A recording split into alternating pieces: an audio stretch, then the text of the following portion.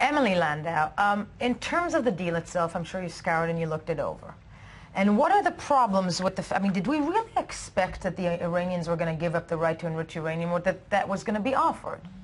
Well, first of all, they do not have the right to enrich uranium. It's that was, though. well, no, the Iranians wanted a clear sentence in the preamble saying that that was not given to them.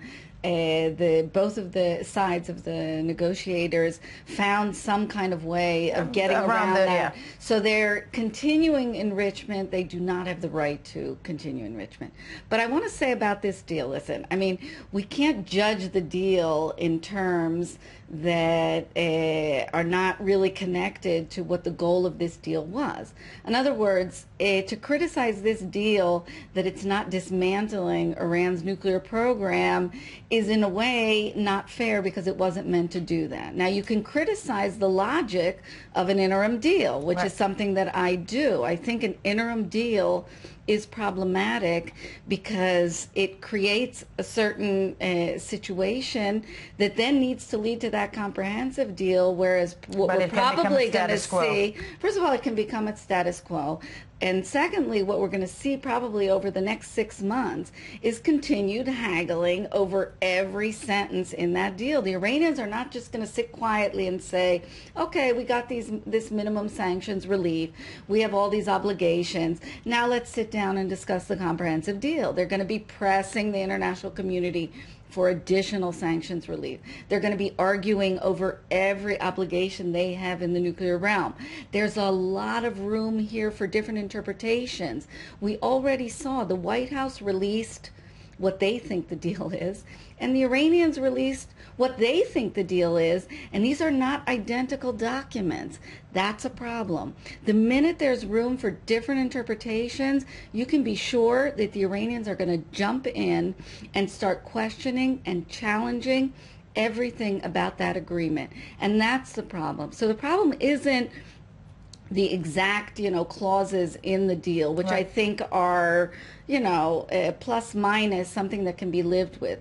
The problem is with the logic of this kind of deal and the Obama administration thinking that this is going to be a neat and orderly process. Everybody's going to now, we have the situation frozen and now we'll sit down to negotiate. It's just not going to work that way. Speaking about past experience, and in that respect, Minister Landau, we all are, I think, in the Middle East, and especially in Israel, always very paranoid about the Iranians. Their past experience have showed that, they have a tendency to not live up to full agreements. But at the end of the day, it is a new regime there. And shouldn't be given a chance just for the sake of diplomacy, as the Americans say, to try and progress something without military options on the table all the time, or without moving towards strikes? We shouldn't forget that a few days ago, this new regime that you mentioned had a whole large conference in which not Rouhani, but their leader Khamenei spoke once again about the need to destroy Israel. He spoke about us as mad dogs. Moreover, the mob in there chanted also death to America. That's the new Iran that we are speaking of, and we should not forget that similar agreements were cut in the past between the West and North Korea. What happened to North Korea? When we look on countries like North Korea, as well as Iran, that has negotiated for 10 years on this nuclear business, they're using this time of negotiations just to continue and develop their capabilities. We should not forget that.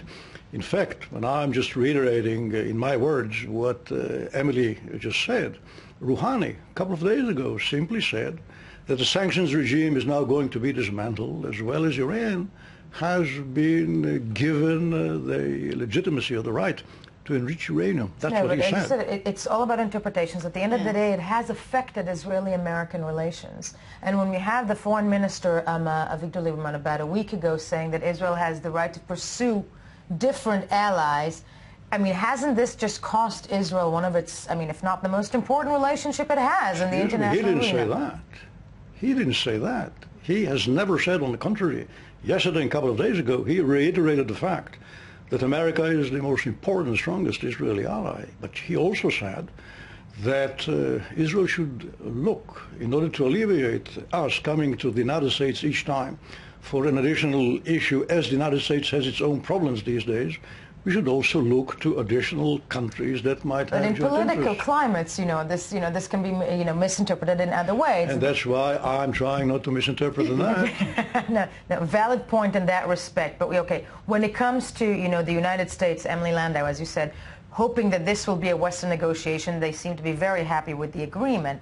I mean, are they missing the point? Is this something that you think is going to go exactly the same way as it did in the past? Look, I think one of the problems in the way this whole issue is being framed is the fact that all of the resistance to the agreement and to what we might see over the next 6 months is being associated with Israel. And there are technical issues here. There's past experience of negotiating with Iran, and what Israel's seeing should be seen by others as well.